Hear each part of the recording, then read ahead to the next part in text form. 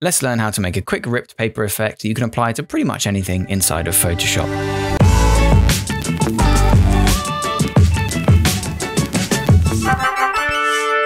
Tip Tut. Hello everybody and welcome back to Tip Tut and welcome to another Photoshop tutorial. Today we're going to use a Photoshop brush pack that I have made and you can download for free to create this cool ripped paper effect that, as you can see, you can apply to pretty much anything, including text. So without any further ado, we're going to jump right into this. The first thing I did was make these Photoshop brushes. As you can see, I actually made them from ripping up real paper, scanning those in, adjusting some of the properties inside of Photoshop, and then exporting them as their own brush pack. If you're interested in the process of making Photoshop brushes, let me know in the comments below, and I'll consider making a tutorial for that specific thing. But for now, the first step you need to do is go to gumroad.com/tiptut and click on the ripped paper Photoshop brush pack to download it. Type a 0 in so you can get it for free. You can consider donating to help support the channel, but it's absolutely not mandatory. Add it to your cart, download the free brush pack, and import it into Photoshop. To do that, you can just click your brush library, the 3 lines next to it, and choose Import Brushes. Choose TipTut Ripped Paper from the downloads list, click Load, and it will create a folder with all of the brushes in it there for you. So without any further ado, let's crack right on. As you can see here, I've got a very, very simple composition. I've got a rectangle with the background, the word RIP in Franklin Gothic font, and I have a color balance layer here that's just changing the colors a little bit because I realize I prefer the look of it. So what we're going to do is add a mask directly to this rectangle layer, and we're going to start by just adding a crumpled paper effect to this background. So I'm going to press B to bring up my brush tool. I'm going to go over to the brush library, and I'm going to choose Paper Page Crumpled. And that's going to bring up a full A4 page of paper, which is crumpled.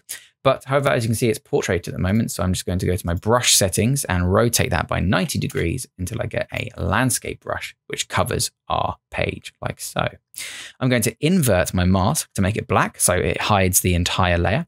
And then with a white brush, I'm just going to click once where the page crumple covers my entire canvas. As you can see, there is opacity on these brushes, which is how it gets the texture. So you can either reduce or increase the flow, or you can click twice if you want a stronger or a weaker overlay, like that, for example.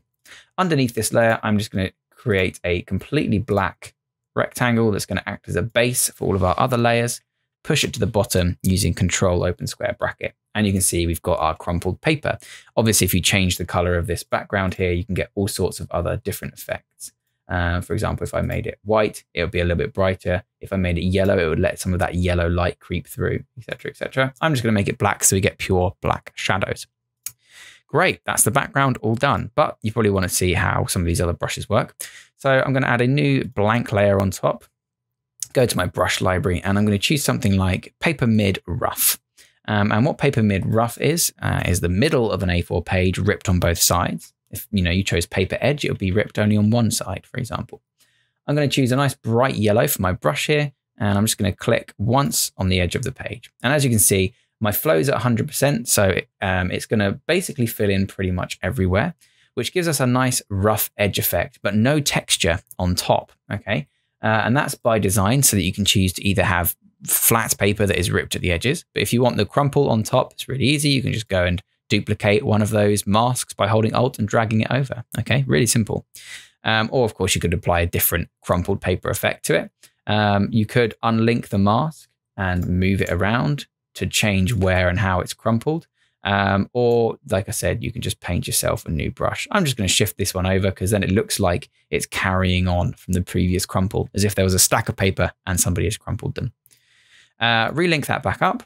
And then I'm just going to add a simple drop shadow to this because obviously there would be a slight gap between these sheets of paper if this were real life. I'm not going to use global light. I'm going to have light coming down from the top right a little bit like this. Just increase the size and the softness just a touch, not too much, otherwise it starts to look a little bit unrealistic. And I find just adding just a touch of noise works well as well. Leave it on multiply. The opacity of that depends. But as you notice, the more opacity you bring in, the slight see-throughness of the layers will also add a nice crunchy texture as well to those layers there. So I'm going to leave that at about 32%. That seems pretty good to me. Now, what this also means is if I go ahead and delete this layer mask, I can use the same brush again, rotated, or I can choose a different brush here, like Paper Edge Curve Concave you know, very bold, curved paper brush. And because we've got the drop shadow applied to the layer, it's going to apply it to all of our brushes like so. Now, obviously, the direction is different, so it's not going to have too much light over there. But if that's something you want to fix, you could just change the direction of the light to come from above by double clicking on your effect and just changing the angle. Or you could swap it around to the other side and you'd have your paper shadow coming from the other direction. I'm just going to increase the distance and the size a little bit so that it comes in on both sides. And I think we'll leave it at that. That looks pretty good. So adding a crumpled background, super easy. Adding some super easy ripped paper effects, also super easy. Again, now that I've added that stuff, I can just duplicate the mask on that layer to bring in some texture on the top. Oops, excuse me, I didn't duplicate it. I just, there you go, didn't hold Alt there whilst I did that. Bring in some of that texture back on top. Okay, so this next step is to add the detail to the text. First thing I'm going to do is add a new blank layer on top. Grab my brush tool and go up to the paper page folded brush here. I'm going to make sure my brush is white. And I'm going to scale it down, rotate it as well so that it's 90 degrees and therefore landscape. Scale that down and I'm just going to click, boom, like that. So you can see that we have our faded paper effect here. This looks a little bit like tissue paper because we've got that opacity, which is quite nice. I'm going to keep it. Obviously, again, if you don't want that, you just click twice to make the brush a little bit more opaque. So I'm going to do that until it scales over my text. I'm going to hit Control click on this to on the T of our rip layer to select just the content. And then I'm going to mask out that other layer. We can now hide our text underneath and we've got a nice folded crease down the middle of our text. What this also allows us to do as well is we've got content everywhere on this page now. So what we can do is on our mask layer here, come through with our ripped paper brushes, which will now have the texture of the folded page when we bring them in. We can go and select some of these other brushes and use that to paint in the edges of our text. For example, if I choose Paper Segment Misc, I made this one specifically so that it has a sort of soft ripped curve around the edge. I can just zoom in on my P and find a nice bit which lines up with the curve.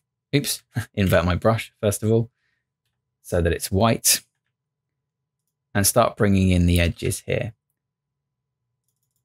Like so. Click a few times until the opacity matches up and you've got that nice ripped paper edge. So for example, now if I pop out my brush panel, might be a bit easier. I can have all my brushes up at once. And I think I'll pop out my brush settings as well because I'll be rotating them quite a lot in this next section. And we'll just pop those underneath like so. Okay.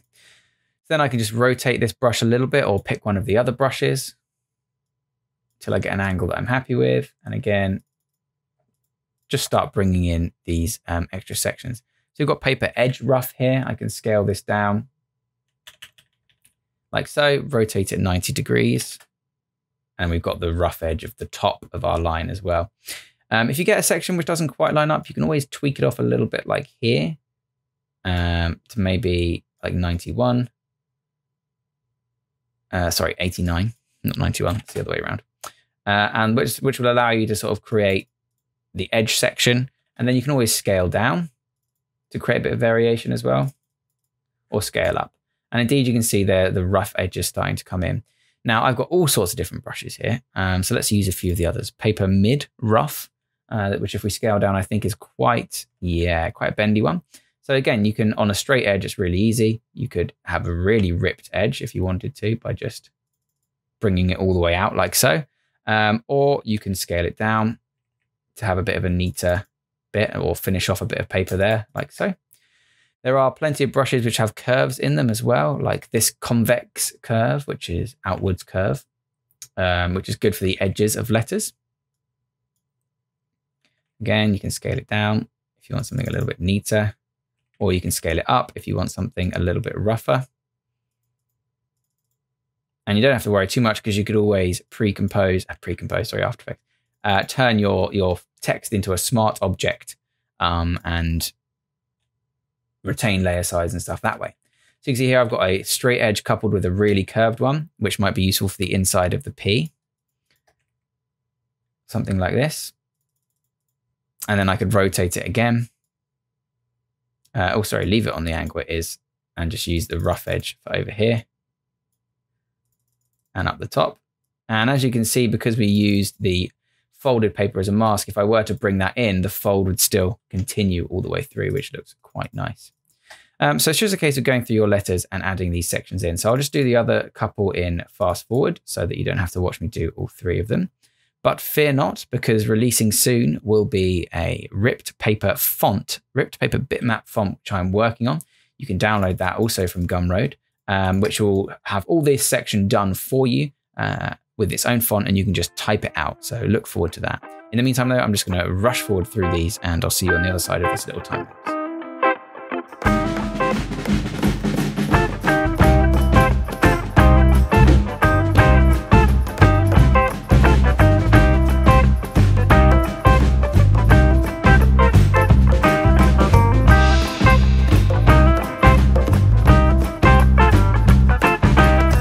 Have it, our ripped paper text finished. I just need to select this layer, add a similar drop shadow, not an outer glow, sorry, I accidentally just clicked outer glow there. A similar drop shadow to our previous one. Maybe to make this one a little bit darker to bring in some more of that texture, which should look quite nice. And there you have it, our ripped paper text effect. Now, doing the text obviously takes a little bit of time, but I can't really imagine too many scenarios where people would be doing it too much. If there is a specific one, like I say, look in the comments for a download link to the premium font, which I've created using this brush pack. Until then, though, feel free to download the free brush pack, have a load of fun making stuff with it, and make sure to tag me on Instagram at tip.zone on with the stuff that you've made using this. I'm interested to see it. So thank you very much for watching, everybody. I hope you enjoyed this tutorial, and I'll see you next time for another episode of TipTap. I'd like to take a moment to thank my level 2 and above members: Unknown Ghosts, WN62, Anonymous, Mel M. Hoover, Maybe Sharma, Ralika M, Mun336, Ian Costello, and Dushyant Sinj. You guys are lovely and have access to all of the brilliant perks that other potential members might have, like discounts, access to the Discord, and shoutouts at the end of videos, all just starting at 99 pence per month. What a bargain.